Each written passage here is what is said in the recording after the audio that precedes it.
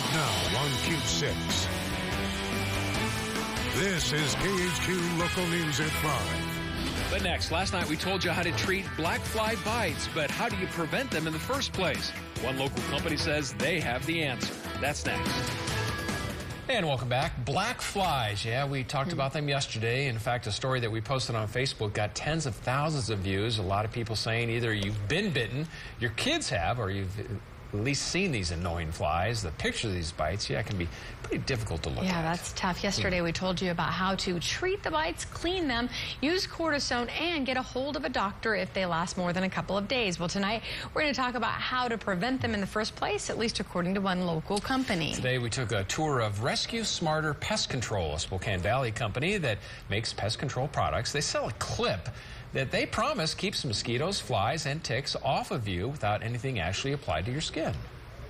In this case, it's a repellent that they don't find appealing, and it pushes them away. But everything is all natural. There's nothing that's a harsh chemical that's going to be unsafe for your family or your pets. Oh, that clip-on runs about $5, and it's available at Ace Hardware. Good to know. All right, our Facebook page, some people say they put Vicks Vapo Rub behind their ears, and that keeps the bugs away as well. I have some That's on a right good now. one. Yeah, I can smell it. If you have an idea of how to keep them away, send it to us on Facebook. All right, Blake is live right now at Kendall Yards, the night market, and hopefully the bugs are not biting there tonight.